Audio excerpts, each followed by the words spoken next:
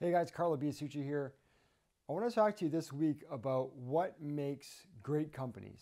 So, Jim Collins wrote a book a few years ago that you may have read called Good to Great. And fantastic book. Many insights gained from that.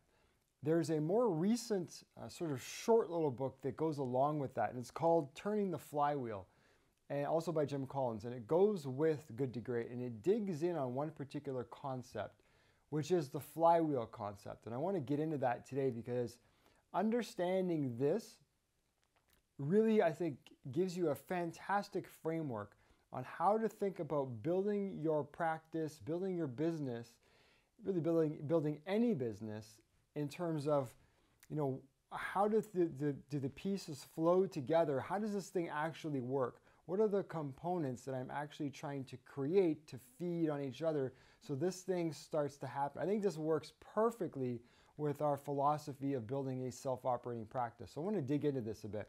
If you do want to read this, it's a really short read. It's only, 30 some odd pages, and it's just a companion really for the book Good to Great by Jim Collins, okay? So if you want to check this out, it's called Turning the Flywheel. Highly recommend it. And so the concept is this, that your practice or your business can be defined or broken down into certain steps, key components that really everything else builds into. And let's look at this as an example. So the best way to explain this as an example. So I've written down here for you the flywheel for Amazon.com. This is the best way to understand it. So Amazon works like this, basically. Their key pieces look like so. So first, lower prices on more offerings, which creates increased customer visits, which then creates the ability to attract third-party sellers. Right? And Amazon, if you've been paying attention, is growing hugely in third-party sellers selling on their platform. That allows them to expand their store, extend distribution, which then allows them to grow revenue per fixed cost, so increasing profitability over time. And if you've been studying Amazon for a while, Amazon wasn't profitable for the better part of their existence, right? It's only now that things are starting to change. And so this is how their business process works. And it really is like a flywheel. It's like you're basically trying to get this thing into a momentum, right? To create a solid momentum. So at first, when you set out to create, what is the flywheel for my business or my dental practice? What does that look like? And when you look at it, at first it's like you're just trying to get this thing to turn, right? You're trying to get this thing to really sync up and start to be fluid. As that happens, the thing you need to pay attention to is not to mess with it, okay? Most of us get into shiny object syndrome and we stray from the thing that works. A really great flywheel compounds over time. So in the beginning, you might be turning it, 100 times, 1,000 times. The greatest businesses turn this flywheel billions of times, and they don't mess with it. There can be tweaks, and we'll talk about that. But the key is getting these pieces right and then getting the momentum. Now, each component here is not just a next step on a list. Like each of these is an inevitable consequence of the step that came before. It's like a chain reaction. So if you nail one component, it pushes you, it propels you to the next component. That's how you want to think about this. It also means if you blow it in any one of these components, then it blows your momentum. So the lowest common denominator sort of sets the speed. So, if we were to grade this, let's say that, in Amazon's business, they were really good at getting lower prices on more offerings. And so we could say they're about an 8 out of 10 on this. Increased customer visits was about a 7 out of 10. They were doing really well in attracting third-party sellers and expanding the store and extending distribution, but their fixed costs, their revenue per fixed cost really just wasn't working out that well, so that's a 3 out of 10.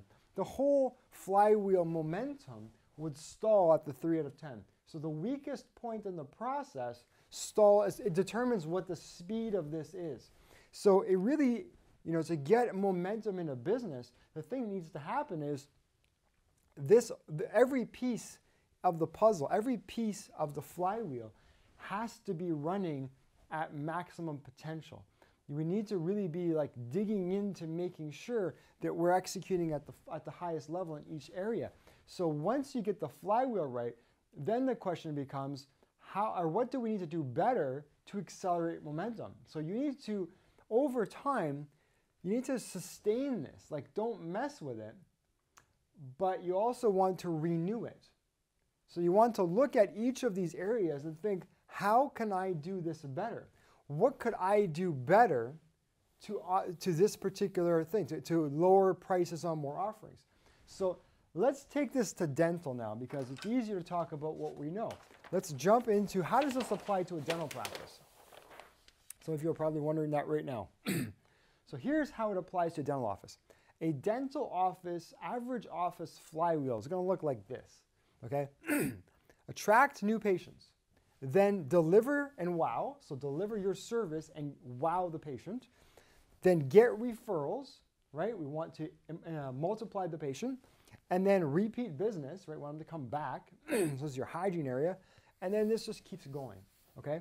So remember what I showed you, if any of these areas are not at top level, the whole thing, the speed stalls at whatever the weakest area is. So if our deliver and wow isn't delivering and wowing, if we have a weak patient experience, everything on this flywheel is going to run at this speed because this is limiting, okay? Hope that makes sense. So then we need to grow and sustain. We need to sustain and grow at the same time, this flywheel. So we don't want to mess with this, but we want to constantly ask, what could I be doing better that would increase the momentum? And so you'll have, spin-off flywheels. So for example, in the attract patients, well, how do we attract patients? There's a flywheel for that, right? So we might first attract interest, so get someone interested in our practice. Then we might capture their information, so capture the lead. Then we're going to work on them. We're going to nurture the lead. We'll send them information. We'll get them interested in the practice and eventually convert them to a new patient. This is how we attract patients. So this is a spin-off flywheel. And as we want to improve each one of these aspects, we have to look at the processes that make it up. So what could we do to the point of attracting patients to actually increase the momentum of the whole thing? Well, it requires looking at all the pieces. And if we can execute everything at the highest level, then we will have great momentum. If our flywheel stalls, it's because we're failing to execute and innovate brilliantly on every component. If every component we are executing brilliantly, we are innovating, we are really paying attention, then a flywheel will just go. And that's when you see great momentum in a practice, when all the pieces are put together and running at the highest level. If I ever talk to a dentist who says, I'm just not interested in treating patients, I just want my associates to do it, or I'm not too worried about that particular area of the practice, just let them do what they do. As soon as you take your hands off, the level at which this is being executed or any particular area is being executed will drop a little. That's going to slow the whole thing down, right? So we must always look at how are we getting each of these areas to maximum capacity, maximum potential. And if we can do that, and then we can look at extending our flywheel to include other things. So let's say, you've got this and this is going, and maybe you want to look at some other component. Maybe you're a general practice and you want to add like ortho, and you want to create an ortho practice within your practice. I've done that fairly successfully. So how would you do it? Well, you might start with, and in the book, in the Flywheel book, it talks about the concept of what they call firing bullets before cannonballs. So what that means is if you already have a successful flywheel and you know something else is sort of like right in your wheelhouse, so we already have a dental practice, we have rooms, let's say, we have capacity, why can't we add ortho practice? Or I was talking to someone this morning actually who has capacity in their office, they're a specialist, but would like to add a GP practice to their practice. Well, that's great. That's another flywheel.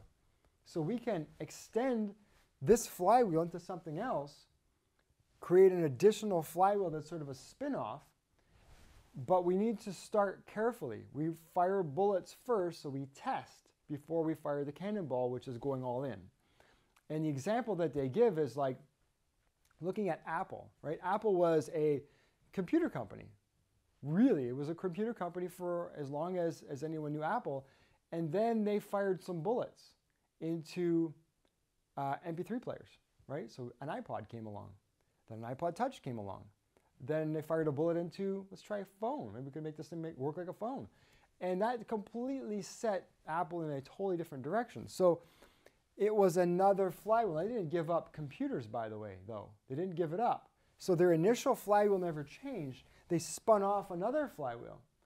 And the thing that we need to pay attention to, though, is never neglect the original flywheel. When businesses fail, and this is well studied in that book as well, Jim Collin cites 25 years of his own research, that when businesses fail, the reason is they abandoned the key principles that made them great. They got away from the flywheel. So you can imagine if you have a fantastic dental practice, right? People are referring to you in droves, everything's going awesome. You know, I got an awesome staff, you got an incredible culture and a buzz and energy in the office, and you stopped delivering and wowing patients, or you stopped paying attention to the experience, and that took a little bit of a dive. Then referrals would take a hit. Then repeat business would take a hit. Eventually, patients would be, you know, resistant or hesitant to contact your office. Everything takes a dive. So you can't get away from what made you great in the first place. So that's the flywheel principle in a nutshell. Great little read. It's at 30 some odd pages. It's a great book. Highly recommend having a look through it. But this is how I would apply this to a dental practice, okay? Just think about your practice in terms of that flywheel and what you can do to execute brilliantly and innovate at each piece, and constantly ask yourself the question, what could we do at each piece to increase the momentum of the whole thing? And that will give you lots of new little spin-off ideas, but never, ever, ever neglect what made you great in the first place. So that's the flywheel concept as I would apply it to a dental practice, and I hope you found it interesting. So that's it for this week. We'll talk soon.